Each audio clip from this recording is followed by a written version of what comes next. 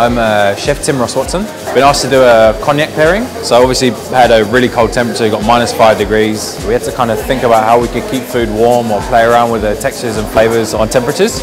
We used a lot of interesting techniques, one of which the foie gras dish. So we overcooked the foie gras. Basically we're trying to extract all the flavor from the fat, and we, in a way, hydrogenize that fat. So we take a modified tapioca starch and make it into like a powder.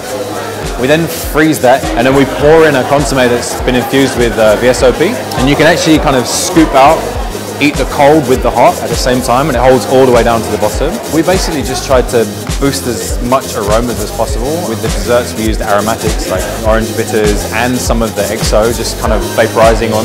You smell it, then taste it. It kind of works out quite well.